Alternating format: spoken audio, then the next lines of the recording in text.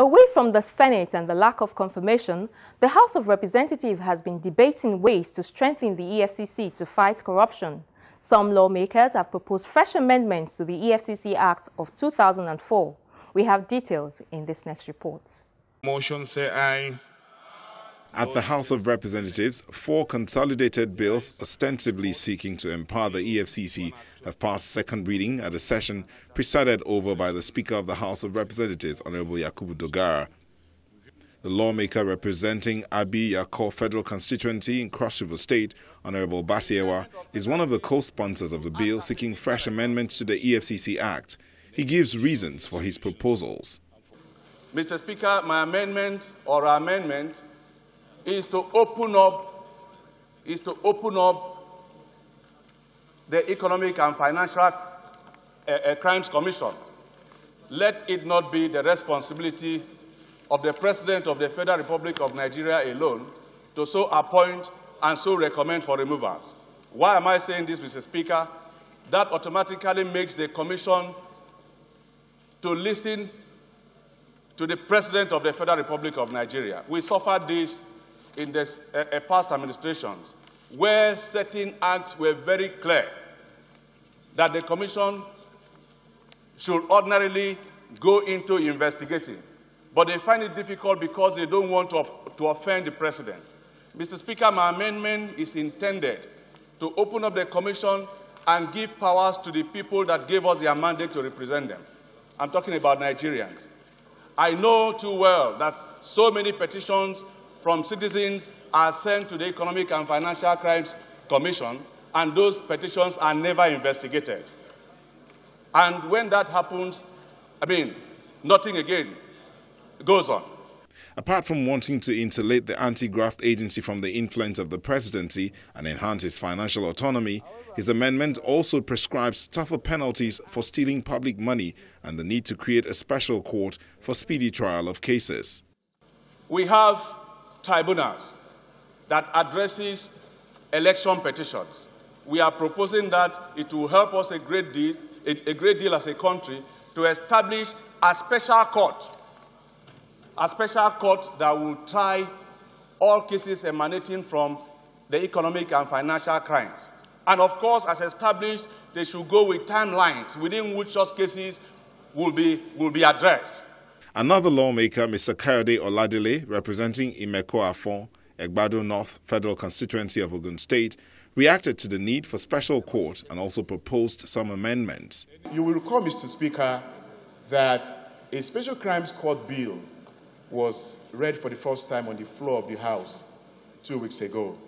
And what that intends to do, without any attempt to argue that bill, is to bring all the special crimes together, including the corruption issues, as well as terrorism and cybercrime. Put them together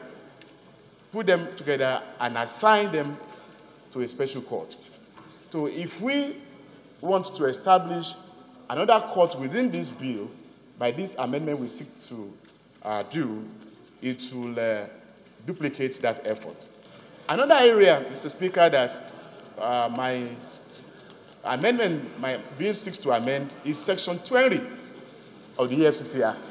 If a person is convicted under the Act, the person will forfeit his assets to the federal government. But the question is, the federal government is not the only victim of economic and financial crimes.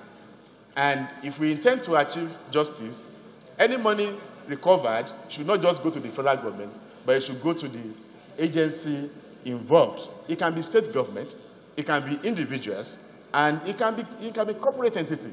The Speaker of the House dwelled more on the issue of the special courts and also invited members to make comments. Section 6, subsection 4A of the Constitution, in view of the fact that all the superior courts in the country are established by the Constitution, and any additional court that we establish by law is deemed to have a subordinate jurisdiction to that of the High Court. So it therefore means that appeals from that court will lay to the High Court, and then from High Court to Court of Appeal to Supreme Court. So you now see how you will have lengthened the anti-corruption trial. So I don't know how we can reconcile that. I want to suggest and align myself with Honorable Kayode that it is better to create a special court that will take care of every, not just EFCC matter, the insurgency, what have you, areas that we need to be smart about, areas we've not been able to do enough to show that we want to deal with those issues. I want to appeal that we should consider taking that to the Constitutional Amendment Committee to see that the Constitution the Constitution of the Federal Republic of Nigeria is amended to accommodate this court. Mr. Speaker, we have the IST, that is an investment court. What you just articulated as what will happen if we create this court with an act of Parliament is what is happening with IST presently. Some people who have a case in IST, they will deliberately go to a Federal High Court and wait for you. When you finish IST, the case will be with Federal High Court and take another number of months. So IST have to resolve to engage people and get their consent to be sure that they want to come under the jurisdiction of IST before they embark on any case. Bill is referred to Committee on Financial Crimes.